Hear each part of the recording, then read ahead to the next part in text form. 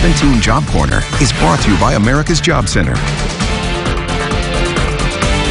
Welcome back, 17 on set. Stepping into the Job Corner now. Joining us this morning, Teresa Hitchcock with America's Job Center. Good morning, Teresa. Good morning. Okay, so first, we talk about job openings all the time. We want to talk about some career fairs, and we actually need employers to come present at these job fairs. We do. So we're seeking employers to participate at a job fair in Delano on the Bakersfield College campus. That job fair will take place Tuesday, April 2nd from 10 a.m. to 2 p.m.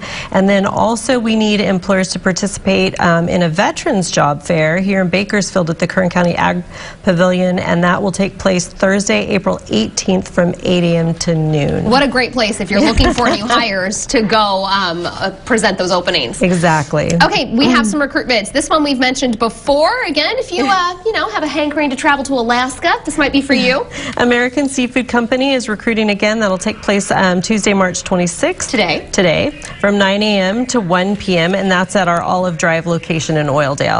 And then also CalPIA has one today. California Prison Industries is looking for folks as well. That'll take place at our Bell Terrace location, and they're looking for correctional facility custodians. And then on Thursday, if you'd like to get into the restaurant biz. And that's taking place again at our Olive Drive location in Oildale, and they're looking for everything: servers, cashiers, bussers, dishwashers, cooks, and concession workers. And again, sometimes with these staffing solutions companies, they start out as temporary positions and can go full-time or permanent. Okay, on to our openings. Advanced Agriculture Equipment Technician. And so for that, they're looking for someone with extensive knowledge of mechanical, electrical, and hydraulic systems used in ag equipment. An Administrative Assistant, Program Coordinator. And they want someone who can help coordinate events, workshops, marketing, and provide assistance with grants. You do need to type 45 words per minute and be proficient with all of the Microsoft programs. All right, a Warehouse Coordinator. And for that one, they want someone with a high school diploma or GED and 1 or more years of related experience managing incoming and outgoing supplies and products. A Maintenance Technician.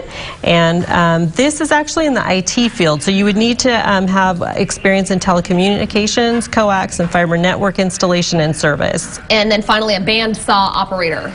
And for that one, they're looking for someone who can help refurbish wood pallets, and you must be able to work power tools and lift up to 75 pounds. If you'd like more information on any of these openings or recruitments, you can call 325-HIRE. Check out the America's Job Center. Thanks so much, Teresa. Thanks for having us on. We'll see you next week and be right back after this.